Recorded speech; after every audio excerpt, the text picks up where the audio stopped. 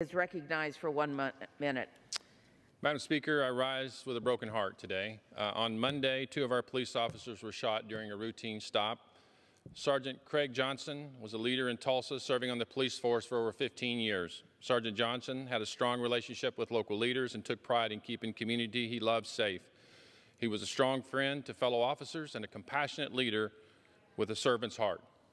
Sergeant Johnson died with his wounds earlier today. Officer Aresh Zarkushan remains in critical condition. Craig and Aresh are examples of the remarkable men and women who choose to put themselves in harm's way to protect us every day.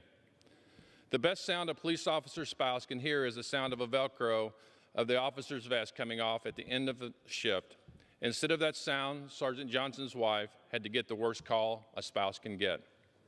Madam Speaker, Black lives matter, and so do those who wear the blue.